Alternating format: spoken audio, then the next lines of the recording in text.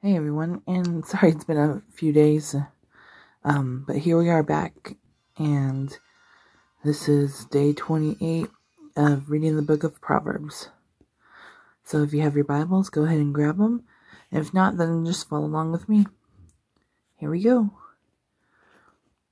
The wicked flee when no one pursues, but the righteous are bold as a lion.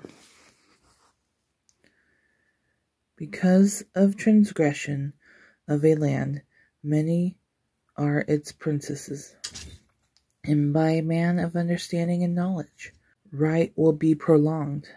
A poor man who oppresses the poor is like a driving rain which leaves no food. Those who forsake the law praise the wicked, but such as keep the law contend with them. Evil men do not understand justice, but those who seek the Lord understand all. Better is the poor who walks with his integrity than one perverse in his ways, though he be rich. Whoever keeps the law is a discerning son, but a companion of gluttons shames his father. One who increases his possessions by usury and extortion gathers it for him who will pity the poor. One who turns away his ear from hearing the law, even his prayer is an abomination. Whoever causes the upright to go astray in an evil way, he himself will fall into his own pit, but the blameless will inherit good. The rich man is wise in his own eyes, but the poor who has understanding searches him out. When the righteous rejoice, there is great glory, but when the wicked arise, men hide themselves. He who covers his sins will not prosper, but whoever confesses and forsakes them will have mercy. Happy is the man who is always reverent, but he who hardens his heart will fall into calamity. Like a roaring lion and a charging bear is a wicked ruler over poor people.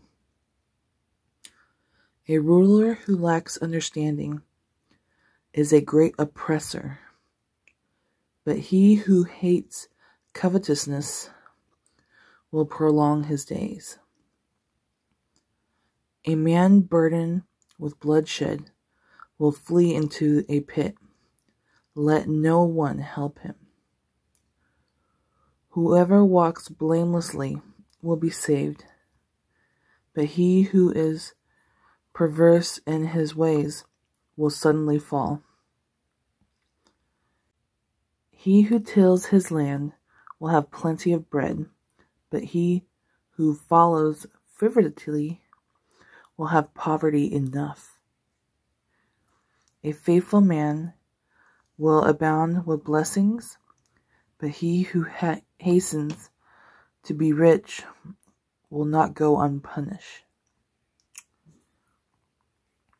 To show partiality is not good, because for a piece of bread a man will transgress. A man with an evil eye hastens after riches, and does not consider that poverty will come upon him. He who rebukes a man will find more favor afterward than he who flatters with the tongue. Whoever robs his father or his mother and says, "It is no transgression," the same is companion to a destroyer. He who is of a proud heart stirs up strife, but he who trusts in the Lord will be prospered.